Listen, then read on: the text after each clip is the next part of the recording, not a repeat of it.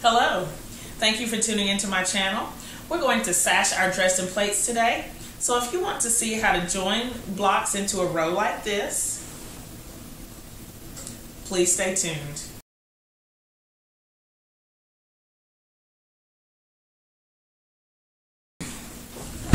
I've made 2 rows of this Dresden plate quilt so far. This is the first row.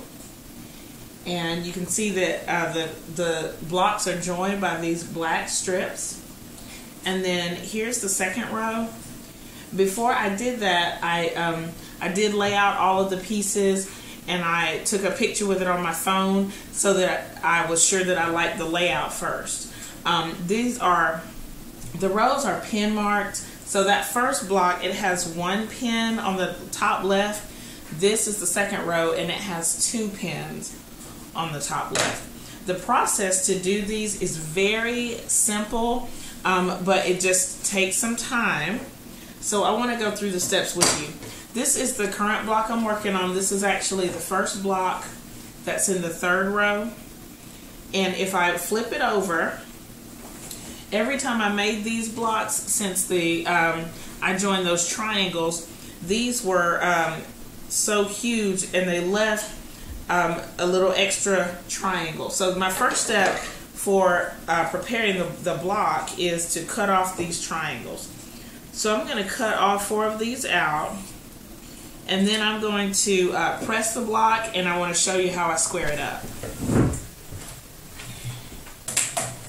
I've cut off my little triangles from this block, and I'm using these to make some little half square triangles that I can use as leader enders and that I can add to my crumb quilt.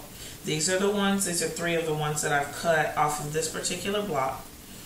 And now I need to square up the block. I have already pressed it.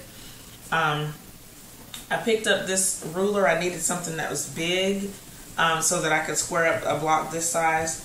These blocks are measuring 28 1/4 to 28 1/2, but I was concerned about, as I go to put them together, that they're not exact, and so I need to make them all the same dimensions. So I got this mat from Joann's. It's 36 by 24, and I had a 60% off coupon, and that is why I got it. I got the discount on it.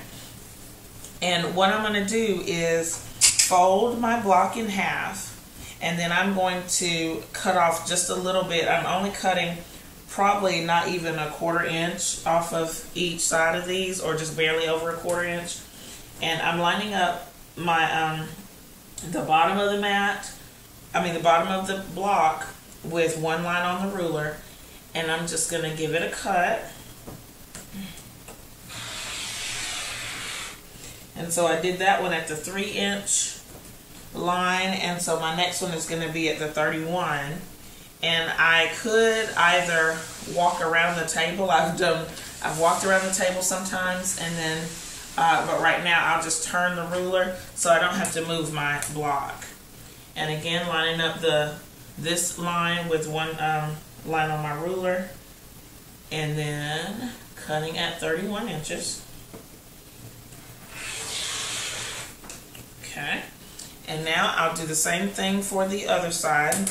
I'm going to open this out and fold it in half the other way so I can get the other sides. And this should make the block close to 28 inches square. I'm not, if it's not exact, I'm okay with that. It's going to be really close. And all of these blocks are going to have the same, really close to 28 inches square.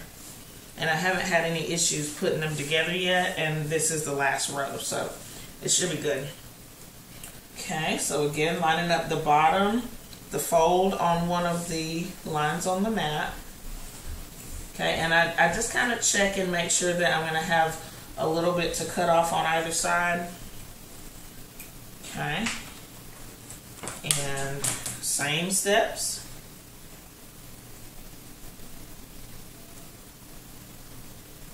Here, and then turn in the ruler again,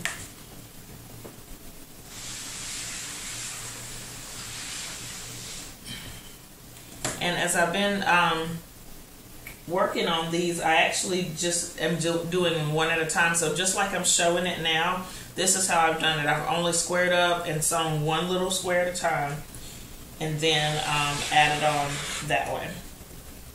Okay, so now that my block is 28 inches square, I'm going to take a strip of my sashing fabric, and this is full width of fabric here, and I'm going to cut it so that it is 28 inches as well. So I start by cutting off the selvage, and then measuring over 28 inches and cutting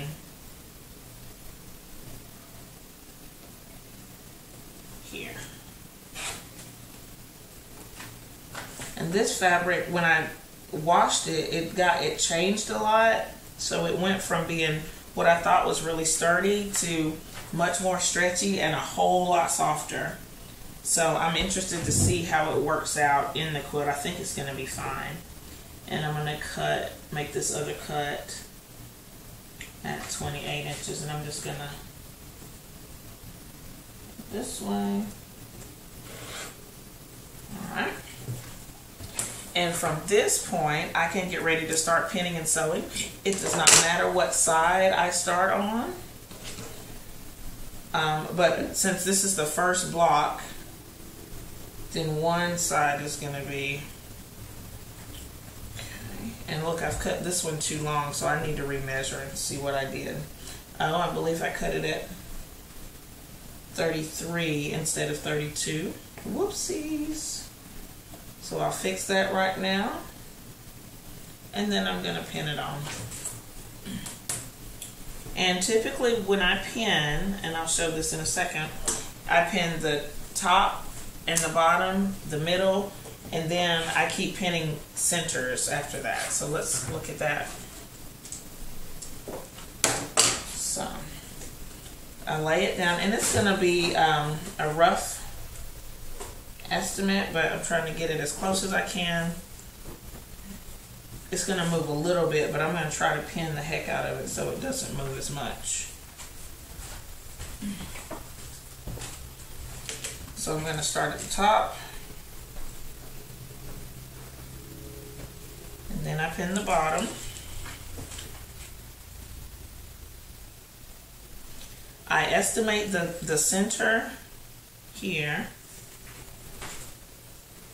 and then I'm going to put several pins, but I won't go straight down. So the next ones will be the center between these pins and the center between these pins. And then I'll just repeat that. So center, center, center, center, and then I'll do another round as well. So I'll show you that, and then I'm going to stitch it down. I've added the sashing strip to the purple block here. You can see it on this side.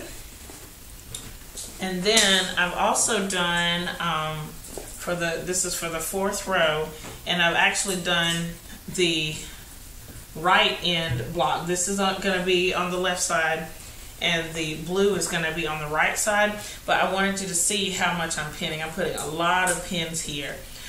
So I'm going to stitch this and prepare the other block, and then we'll see how it goes together.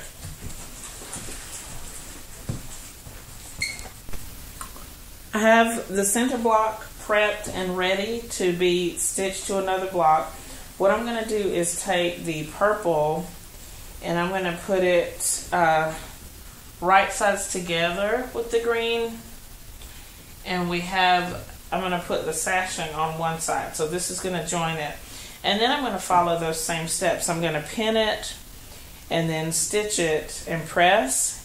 I'll do the same thing when I add the blue. It'll just be on the other side of the green. And then I'll show you what our row looks like.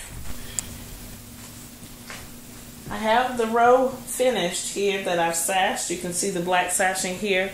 And I have pressed, each time I pressed it towards the center seam.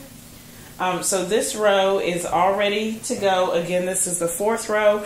So I'm going to take just a second and lay them out so that you can see all 4 rows. So I have the quilt all laid out on the floor. The rows are all put together with the sashing. The only thing I have left now is to join these rows to make it one continuous quilt. I'm really excited, and you can tell like how huge it's going to be. It's longer than my sofa, so I'm really interested to see exactly how large it is and measure it when it gets all done. I was thinking about putting a border on the outside, but now I'm not because it's just huge. If you have any questions about this quilt, please leave them below. There are other videos about it. Thumbs up the video, share it with your friends, and subscribe to my channel. Don't forget the purple quilt on Facebook and my blog, eQuilts blog at WordPress. Thanks again for watching, and I'll see you next time. Bye!